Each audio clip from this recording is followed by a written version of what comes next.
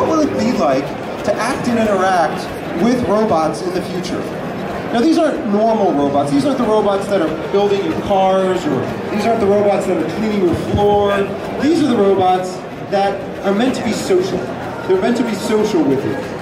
And so that's what Jimmy's really meant to do. Is we've designed him to be an open source 3D printable robot. And so he's kind of following me around. And we've also got Andrew Alta here from Trosson Robotics, who's partnered with us to build this. The idea with Jimmy is that you can buy the kit. This one's powered by a Core i5. You can buy the kit for his endoskeleton, and then you can download the files to design the outside, and you can 3D print those. And we'll let Jimmy introduce himself. I'm Jimmy the Robot. I'm a 2-foot tall, high-end humanoid research robot. I was made in just 2 weeks using open source software and applications, as well as a 3D printer.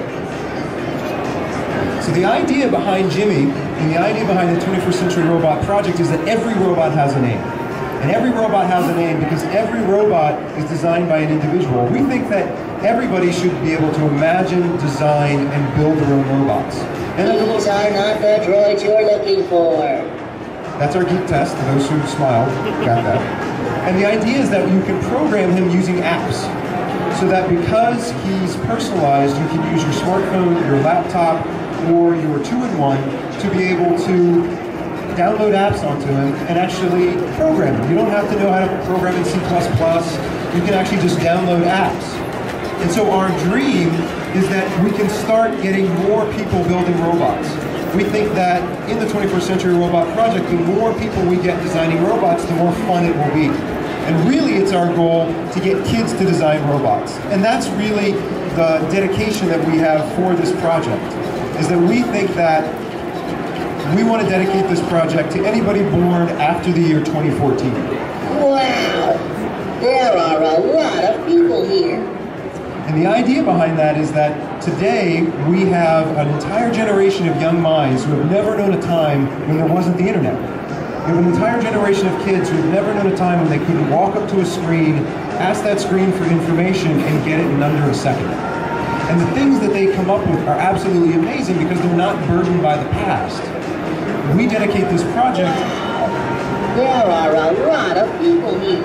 So he will also do this the whole time. I also do realize that when the robot talks or walks around, that nobody's paying attention to me.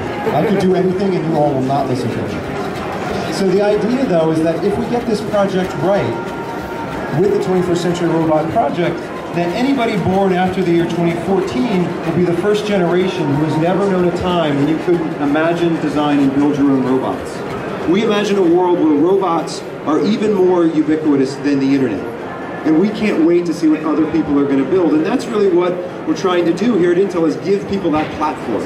Give people the platform to get into the design of these robots, how they look, and their apps. And that's why we partnered with Trosson Robotics to sell you the kits. So you can actually go right now and buy the kit for Jimmy, download the files for his shell, and print them out. If you have a chance, this is the Core i5 version. We also have another version that's powered by Intel Edison. And the Intel Edison version is a little bit smaller, but it's the same thing. We're getting as many people being able to design these robots as possible.